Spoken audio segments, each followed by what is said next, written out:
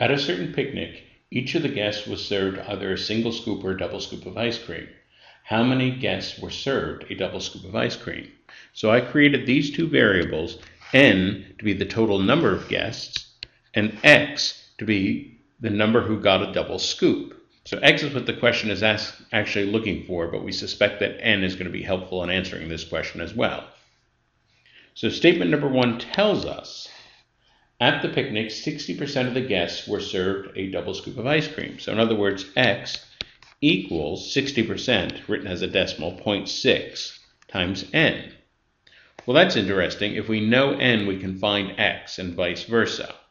Unfortunately, we don't know either of them at the moment. So at the moment, this is insufficient, but it is an awfully useful formula, and we suspect it may come in handy a little bit down the road.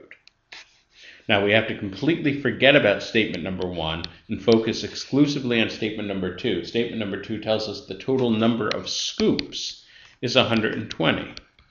And if you think about that, the total number of scoops, well, what is that? That would be 2 scoops for everyone who got a double scoop. So that would be 2x plus 1 times everyone who got a single scoop. Well, those people would be n minus x. And here is an equation. We have a single equation here, but we have 2 variables. And when you have 2 variables, 2 unknowns, and only 1 equation, that is insufficient to solve. So right now, because we don't know n or x, we cannot solve, and this is insufficient.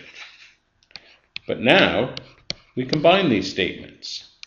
And what I'm going to do now, because we know both this and this, I'm going to take the equation from statement number 2, but everywhere where there's an x, I'm going to substitute 0.6n plus, and then n minus 0.6n would be 0.4n. So the 60% who got a double scoop and the 40% who got a single scoop, and all these scoops together add up to 120. Well, now we could solve for n.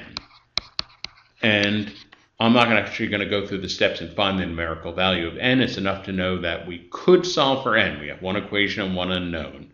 And once we find n, we can use this equation to find x. So at this point, we have sufficient information to answer the question. The statements combined are sufficient, and the answer is C.